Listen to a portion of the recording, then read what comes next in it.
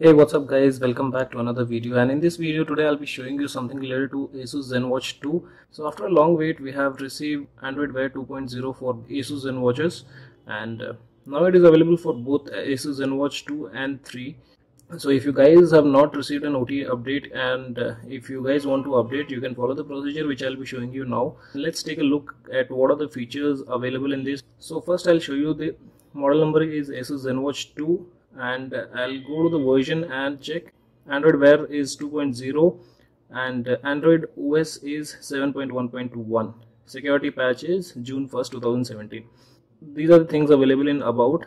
So the main changes which you'll notice is now notification bars comes from the bottom of the watch. Before it was we need to drag it towards the bottom from the top, but now the notification has been changed and notification bar is at the bottom of the watch.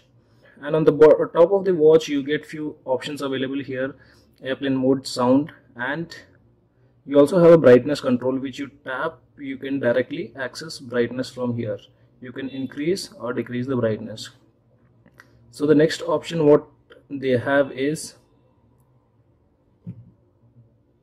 they also have got do not disturb mode available here and direct access to settings, and it will also show you your battery percentage along with the date and the Wi-Fi connection.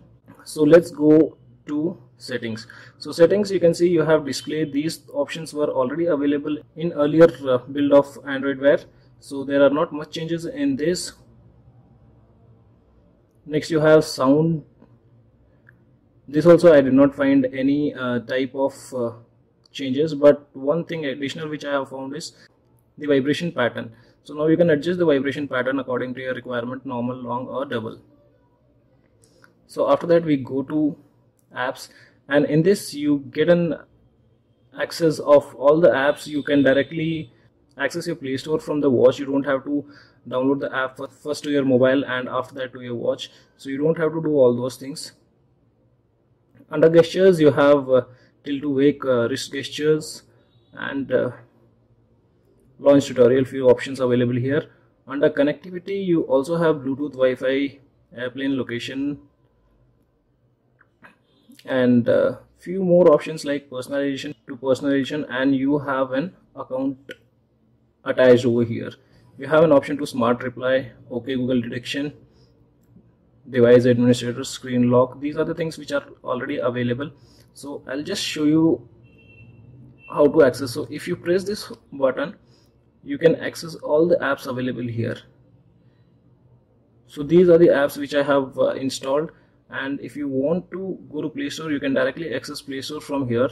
So now you will get few options. So you get an option to search applications recommended for you, top free apps, trending apps, featured, watch faces we love, and these are the applications on my phone.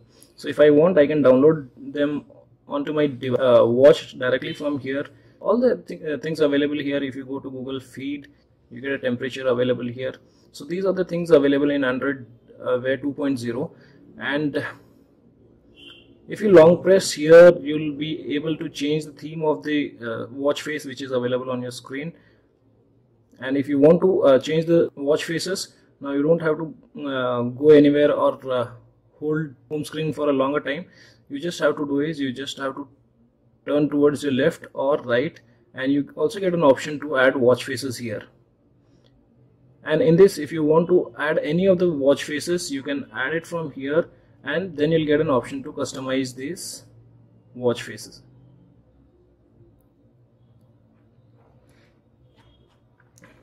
So these are the options available. And guys, if you have not received an OTA update, then just follow this method which I'll be showing you now. So for that, make sure you have a PC and ADB drivers installed on that. And if you don't have ADB drivers, I'll mention the link in the description below. You can download the ADB drivers from there. So one more feature which is available is if you long press the home button, you get an option of OK Google.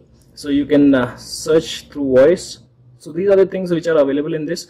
And now let's take a look how to install the latest OTA update if you guys have not installed it. So first what you do is make sure ADB drivers are installed on your device, and also one more thing which you need to do is you go to settings and go to system, in this about, and tap 7 times on the build number to access developer option. So I have already done, so it says no need, you are already a developer. So you go back and you'll find developer option available here. After that, you need to enable ADB debugging mode. If you enable this and connect your laptop to your watch, then you'll also get an option to allow access to this PC. So always allow that access and connect it to your PC. Once all these things are done, make sure to install ADB drivers if you have not installed. So now you can see towards the right hand side, I have already made an ADB folder available here. In this I have also downloaded an OTA zip file which is somewhere around 300 MB, 291 MB. So you need to download this to manually flash on your Asus Zenwatch 2. And after that, what you have to do is hold shift and right click. You'll get an option to open PowerShell. If you guys don't get PowerShell, you'll always get command prompt here. Just open this. Once you open this, reboot your watch to recovery mode. So what I'll do is, for that I go to system and I restart my watch. So once you restart, I'll tell you how to boot to recovery now. Once you see this Asus logo, swipe from top right towards the down and you can see recovery mode. Once you see this recovery mode, leave your device, it will boot to official recovery. So after that, what you have to do is you get it down and apply update from ADB. You have to select the option apply update from ADB. Once this is done, just press this button and connect your data cable. And once the data cable is connected, what you have to do is you need to sideload this OTA zip. Just copy this same name and open PowerShell and give a command ADB sideload and the name of the file .zip. So after this is done, just hit enter and the process should start. We'll wait for the process to complete.